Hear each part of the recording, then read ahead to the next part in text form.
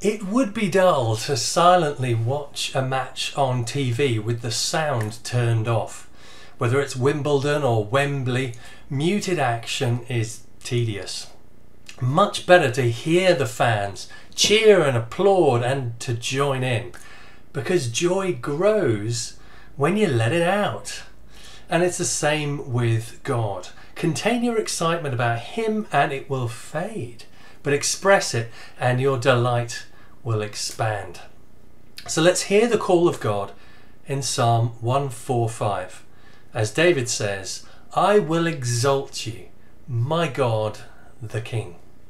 A psalm of praise of David. I will exalt you, my God, the King. I will praise your name forever and ever. Every day I will praise you and extol your name forever and ever. Now we might start to think, why bother? Why would you want to praise God every day? Well, two reasons. Firstly, we were designed to find ultimate pleasure in God. And secondly, it glorifies Him. He's glad to be honoured and enjoyed. So it brings us gladness and it brings God gladness too. That's why through King David, God calls us to worship Him. It's where we find our highest purpose and delight and nourishment. God invites you to enjoy Him today. And the rest of the psalm shows us what about Him we enjoy. Firstly, He's great. Then we see He's gracious, then faithful and righteous. Firstly, He's great. Great is the Lord and most worthy of praise. His greatness no one can fathom. One generation commends your works to another. They tell of your mighty acts. This is how children come to find their purpose and contentment. It's through the older generations explaining God's amazing works from one generation to another. Verse 5, they speak of the glorious splendour of your majesty, and I will meditate on your wonderful works. They tell of the power of your awesome works, and I will proclaim your great deeds. They celebrate your abundant goodness and joyfully sing of your righteousness. Just think what works God has done. He made this entire universe from nothing. 30 billion trillion stars, 3 trillion trees, 3 trillion fish, 400 billion birds, 7.6 billion people. Each one made up of 7,000 trillion atoms, and each one of those is a marvel. All of it sustained by His powerful word and directed by His pleasure and will, from the beginning of time to the very end. Creation, you see, declares that God is great and marvellous. But providence also declares it, because God provides all that we need. And God restrains all evil by His hand. And He directs all of history in every place for His greater honour. On top of all that, He displays His character in His mighty works of creation, providence and redemption.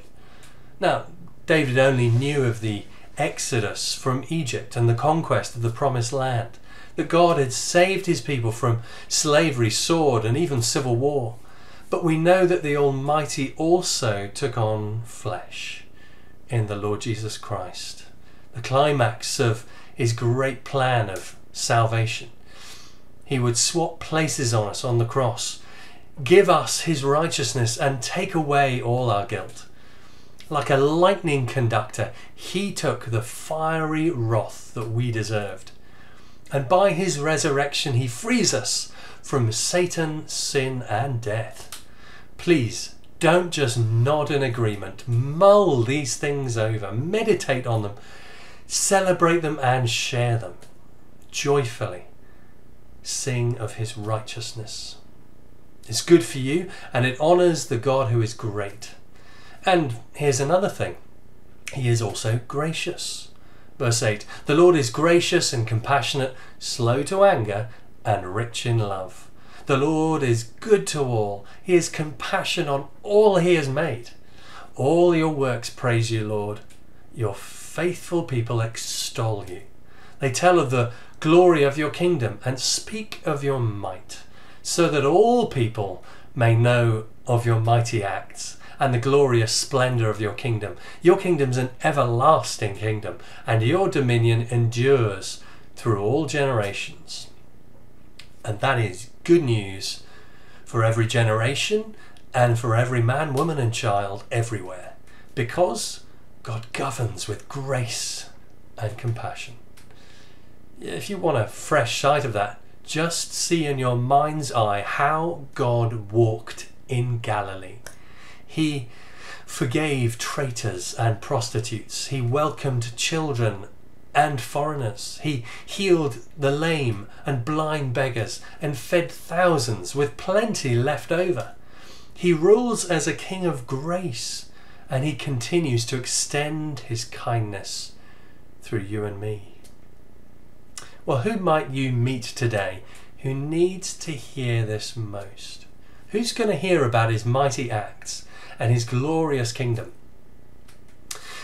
I recently heard that in measures of well-being among industrialised nations, UK teenagers come bottom in the whole world.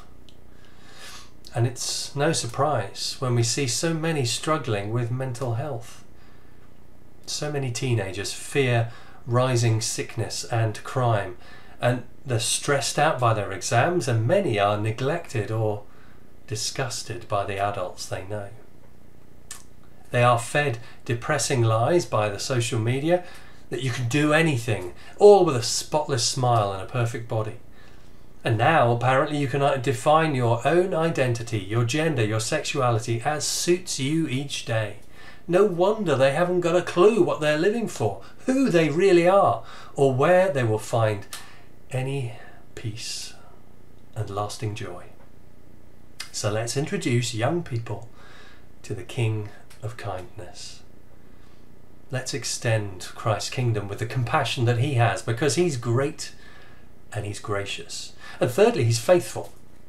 Verse 13 continues, the Lord is trustworthy in all he promises and faithful in all he does. The Lord upholds all who fall and lifts up all who are bowed down. The eyes of all look to you, and you give them their food at the proper time. You open your hand and satisfy the desires of every living thing. As Paul declares in Acts 14:17, he has not left himself without testimony.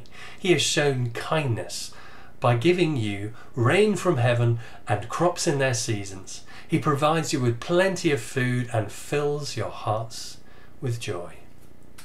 And that's because he's faithful to every living creature and full of love.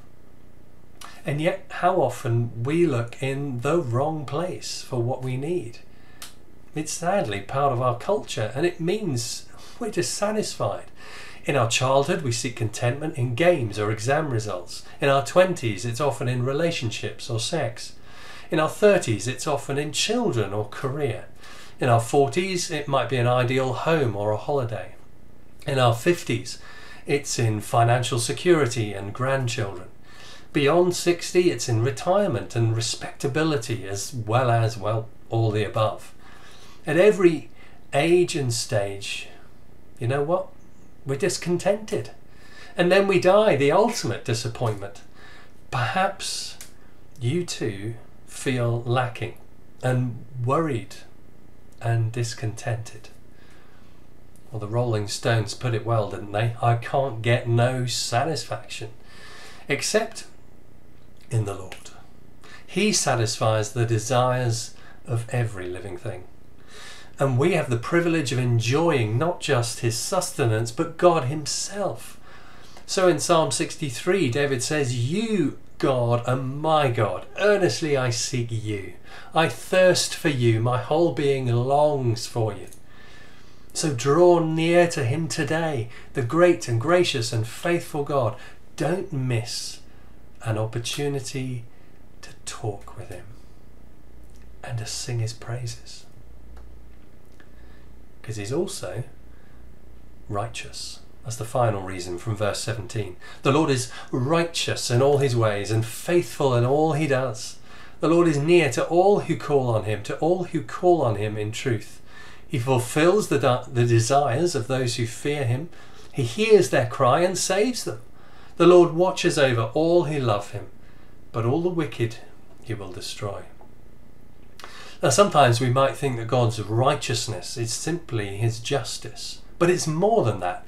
It's a little summary of his perfections, his faithfulness, his goodness, his nearness, his rescuing love. It's all there in those verses we just read. So what do his people do? Well, verse 18, they call on him sincerely. Verse 19, they fear him. That is, they worship him and enjoy him. Verse 20, they love him and heed his every command. Why? Because although this righteous God will destroy the wicked, he draws near to save and provide for and watch over all who love him. Now, you probably know these things already. Well, don't sit there in silence. David says, I will exalt you, my God, the King. So open your lips. And that's why he concludes in verse 21, my mouth will speak in praise of the Lord. Let every creature praise his holy name forever and ever. You see, our joy is always incomplete until it's verbally expressed. We've got to let it out in prayer, in praise, and in evangelism. Please don't try to enjoy the Christian life on mute. Turn the sound up. Speak out your cries for help. Sing without shame and declare his works to others. That's how you're going to find joy, and how others will find joy too. And it will bring gladness and glory to our great God. There's a couple of songs you could listen to with links coming up on the screen now. Let's pray as we prepare to sing his praises.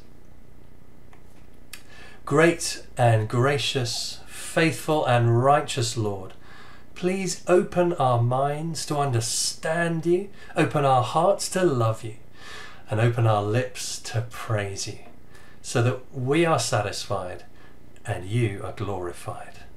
In Jesus' name, amen. Well, let's get to it. Let's open our lips and sing his praises.